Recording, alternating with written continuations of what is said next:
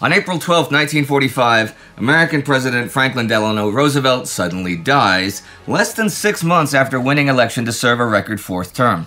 But how did that last election play out? What concerns were there about his health? What were Roosevelt's final months actually like?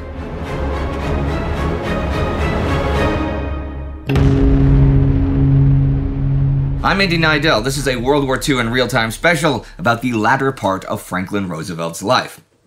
Okay, let's go back to the summer of 1944 and the start of that 4th election campaign.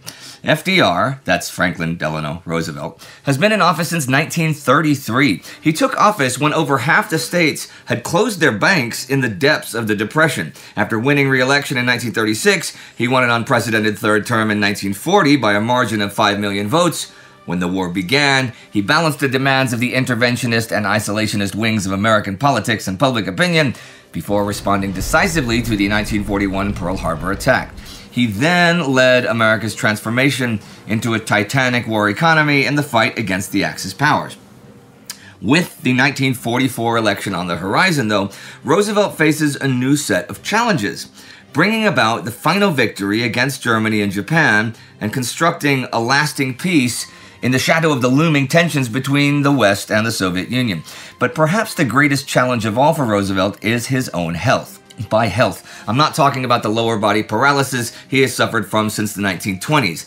That wasn't really a factor in any of his campaigns, and the US public was well aware of it. You might be surprised to hear that. So maybe we can do a little bit of myth busting. People knew that Franklin Roosevelt suffered from a paralytic illness. He suffered that illness in the summer of 1921. At the time, and for long after, it was thought to be polio, but more recent medical opinion will claim Guillain-Barré syndrome.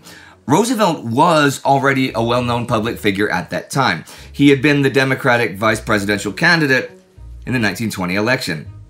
After getting sick, he withdrew from public life for treatment and rehabilitation, and during that time, there was open discussions as to his health. In September 1921, the New York Times correctly reported that Roosevelt had lost the use of his legs, although they said it would only be temporary.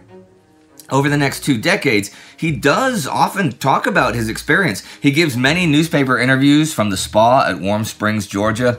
He also campaigns for money for research for the fight against infantile paralysis and receives disabled children at the White House once elected president. But why isn't it a bigger deal, considering the general attitude towards disabled people in the 1930s? Well, what people don't necessarily know is just how disabled Roosevelt really is. Many people have no idea that he never regained any function below the waist, and he, his wife Eleanor, and their staff worked hard to create that image. Of course, they don't present him as being completely recovered from paralysis. That would be impossible. Instead, they build a picture of a man who fought hard to recover some of the function in his legs. This, they hope, will reassure the public that he is physically strong enough to endure the rigors of political life. In 1927, he gives an interview in which he claims that the curative effect of the waters at Warm Springs has allowed him to abandon one of his leg braces and to give up crutches for a simple walking stick. He also presents himself as living an active lifestyle, enjoying swimming, riding horses, and driving a car. But the reality is quite different. Sure, Roosevelt can swim using his upper body. He can ride a horse for a short time, too, and his car is modified with special hand controls. But the truth is that he is unable to walk unassisted, and in private, he uses a wheelchair. So, how do they maintain this fiction with the eyes of the world upon him as president? Well, he never uses the wheelchair in public, and instead, despite his claims to the contrary, he relies on heavy steel braces that lock at the knee and are covered by specially tailored pants. His administration also makes a deal with the press. No photos or films of him in his wheelchair or being helped into or out of his car. For the most part, the press obliges, but not entirely. His disability does not play a role in the 1944 elections. It's actually the decline in his overall health that might be the issue. This is particularly apparent after his return from the Tehran conference in December 1943. After the 27,000-kilometer round trip, he develops a violent cough, begins losing weight, and suffers from extreme fatigue. In March 1944, a cardiologist diagnoses the 62-year-old president with reduced lung capacity, high blood pressure, acute bronchitis, and congestive heart failure. Although some of his symptoms improve afterwards, both that cardiologist and his personal physician agree that Roosevelt would not be able to complete another 4-year term of office. But that does not put him off. His administration reassures the American public that their president is in the best of health. On June 9th, his physician, Ross McIntyre, tells the New York Times that right now his health is as good as at any time in the last year. None of his advisors or cabinet secretaries express any doubts publicly. Okay, that's to be expected, but his own family are also on board. Eleanor Roosevelt knows that her husband is weaker since the Tehran conference, but she will later say, "I knew without asking that as long as the war was on, it was a foregone conclusion that Franklin, if he was well enough, would run again." Things are a bit different behind closed doors within the Democratic Party. Many leading figures are shocked by his decline when they meet him in person, and they too don't expect him to complete a 4th term. This means the choice of vice president assumes more importance. Many Democratic delegates and party leaders are no fan of incumbent Vice President Henry Wallace, who they consider too left-leaning. They put pressure on Roosevelt to dump Wallace and choose someone else. Roosevelt yields to the pressure at the Democratic convention in July and chooses Missouri Senator Harry Truman. Roosevelt wins the Democratic nomination, but the questions over his health become even more prominent when the presidential campaign really kicks off. His opponent, Thomas Dewey, is a moderate Republican who does support the United Nations and U.S. engagement in international affairs. His attacks on Roosevelt then focus heavily on the president's health and make claims that his tired government has been infiltrated by communists. Roosevelt's campaign strategy rests on his undeniable popularity and his status as wartime leader. But the Democratic Party leadership believes Roosevelt has to prove his strength and stamina. This is especially true as more and more photos of him looking increasingly frail are published. He is still capable of bursts of energy, though. On September 23rd, he gives a speech to the Teamsters Union at the Statler Hotel in Washington, D.C. The Fala speech, as it becomes known, goes down as one of his best performances. Time magazine writes, "The old master still had it. Franklin Roosevelt was at his best." Democratic Party Chair Robert Hannigan wants to capitalize on this with a series of rallies in New York, Pittsburgh, Chicago, and Cleveland. Initially, though, and likely because of a combination of health concerns and war commitments, the White House announces the president will not be making any more public appearances. Hannigan, though, continues pushing for a big public campaign, and the White House agrees once negative headlines start coming out. So on October 21st, Franklin Roosevelt braves heavy autumn wind and rain for a motorcade tour of New York. Huge crowds turn out to see the president, who ignores recommendations of wearing a hat and coat. His speeches at the Brooklyn Army Base and at Ebbets Field are well received, and the New York Times reports that this puts to bed rumors of his failing health. The election itself is held November 7, 1944, and the final result is a decisive victory for FDR. In the popular vote, he wins 3 million more votes than Dewey, a 7.5% margin, and he wins the electoral vote 432 to 99. Soon enough, the time comes for Roosevelt to begin his 4th term.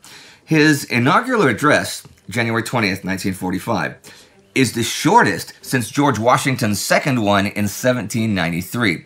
It's just 5 minutes long and is given, with little pomp and circumstance, at the South Portico of the White House. With an eye on the post-war world and the United Nations, Roosevelt tells his audience, "And so today, in this year of war, 1945, we have learned lessons at a fearful cost, and we shall profit by them. We have learned that we cannot live alone, at peace, that our own well-being is dependent on the well-being of other nations far away.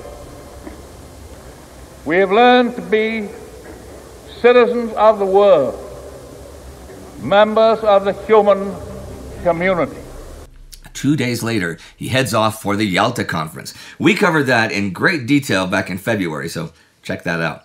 It is here that the other Allied leaders witness his decline firsthand. Winston Churchill's doctor notes that the president is a very sick man with only a few months to live.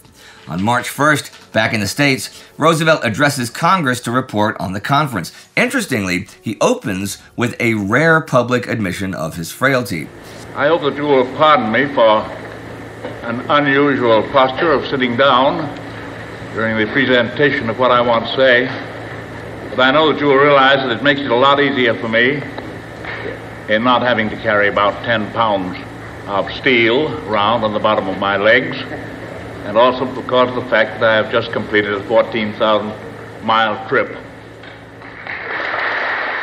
He elaborates on just what unconditional surrender means. Well, he's talking about Germany this day. And he tells Congress that the Allies will destroy German militarism, but not destroy Germany itself. This will all involve the temporary control of Germany by Great Britain, the Soviet Union, France, and the United States. Each of these nations will occupy and control a separate zone of Germany, and the administration of the 4 zones will be coordinated in Berlin by a control council composed of the representatives of the 4 nations. Unconditional surrender means something else. It means the termination of all militaristic influence in the public, private, and cultural life of Germany. It means for the Nazi war criminals a punishment that is speedy, just, and severe. It means that Germany will have to make reparations, but they shall not be in cash, but in factories, machinery, rolling stock, and raw materials. Roosevelt says, "We do not want the German people to starve or to become a burden on the rest of the world." The speech goes well, but his health soon takes another turn for the worse. The round trip to Yalta on the Black Sea has really taken it out of him, but still he ignores the rest periods prescribed by his physician. Eleanor notes that her husband is unwilling to spend long periods of time with other people. Roosevelt arrives at Warm Springs on March 30th, 1945, with dark circles under his eyes, obvious weight loss, and an overall aura of fatigue. He hopes that a few weeks of rest will rejuvenate him ahead of the United Nations Conference in San Francisco, which is scheduled to begin April 25th. At first, this does seem to do the trick. The presidential physician notes, within a week, there was a decided and obvious improvement in his appearance and sense of well-being. He had begun to eat with appetite, rested beautifully, and was in excellent spirits. On April 9th, Roosevelt sits for a portrait by the artist Elizabeth Shaumatov. She later says that he was full of jokes and made very interesting dinner conversation about Churchill and Stalin. But that all changes just a few days later, the afternoon of April 12th, 1945. 4,422 days into his presidency, Franklin Delano Roosevelt dies of a brain hemorrhage. The White House announces the news later that evening, and reactions quickly arrive from around the world. In London, the House of Commons adjourns as a show of respect. This is the first time that a foreign head of state has been granted such an honor. In Moscow, Soviet Foreign Minister Vyacheslav Molotov speaks at length to American Ambassador Averell Harriman of the great respect that Stalin and the Soviet people had for the president. Harriman telegrams the State Department to say he has never heard Molotov talk so earnestly. In Berlin, Adolf Hitler greets the news with joy. Down in the bowels of the Führer bunker, he proclaims something along the lines of, "Here we have the great miracle that I have always foretold. The war is not lost." The response is somewhat different across the world in Japan, where new Japanese Prime Minister Kantaro Kangaroo Suzuki issues a statement pretty full of respect. "I must admit that Roosevelt's leadership has been very effective and has been responsible for the Americans' advantageous position today.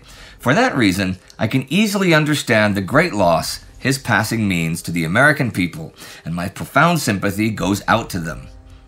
Hundreds of thousands of Americans line the route carrying Roosevelt's body from Georgia to Washington, and perhaps as many as 500,000 people turn out for the procession through the streets of the Capitol on April 14th. There's a private funeral at the White House after that, and the body is transported to Hyde Park, New York, where Roosevelt was born, for burial the next day. One significant figure missing from things, though, is Winston Churchill. Questions are raised. Did Churchill not attend for political reasons? Was it perhaps envy at Roosevelt's position as chief Allied leader? Officially, Churchill's explanation is more prosaic. With other ministers out of the country, he says he is needed in Parliament. He sends Foreign Secretary Anthony Eden instead. What is without any doubt is Churchill's strong affection for FDR. He telegraphs Roosevelt's advisor and liaison with Allied leaders, Harry Hopkins, "I feel a very painful personal loss, quite apart from the ties of public action. I had a true affection for Franklin. Churchill will deeply regret missing the funeral."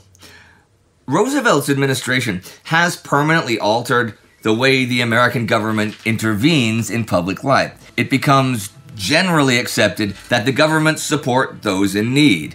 The debate becomes a question of to what extent.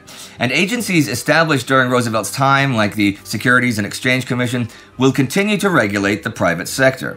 His Democratic presidential successors over the next couple decades, Truman, John F. Kennedy, Lyndon Johnson, will channel Roosevelt's legacy with their economic and social programs like the Fair Deal, the New Frontier, and the Great Society. In other aspects of public life, such as civil rights, Roosevelt's legacy is more complicated. He was popular among African Americans, Catholics, and Jews, but he also expelled hundreds of thousands of Mexicans and Mexican Americans from the country in the first half of his administration. Although, to be fair, the Mexican repatriation began during the Hoover administration, and that's when the majority of the deportations happened. There's also the wartime internment of Japanese Americans, something Eleanor Roosevelt disagreed with. She will remain very popular post-war and will continue to advocate for the civil rights of African Americans and Asian Americans and those of war refugees. Well, what about international affairs? What would the world look like without U.S. Lend-Lease supplies to Britain and the Soviet Union during the war? Without millions of American troops who fought through North Africa, Europe, and the Pacific? Without churning out thousands and thousands of B-17s, Liberty ships, and Sherman tanks? As we saw a few years ago, there were plenty of people who wanted the U.S. to stay out of the war. And even as Roosevelt increased financial, industrial, and political support for the Allies in 1939, 40, and 41, he did his best to avoid direct involvement for as long as he could. In the end, even though his hand was forced by Pearl Harbor and Hitler's declaration of war, it's hardly an exaggeration to say that his choices ensured the survival of the liberal democratic world. Whatever the faults and hypocrisies of his and America's domestic and international policies, America joining the war enabled and hastened the defeat of the Axis powers. And not just that, his staunch opposition to imperialism and America's growing dominance of the Western world weakened the legitimacy of the British, French, and Dutch empires. Some of that definitely comes from a place of cold realpolitik.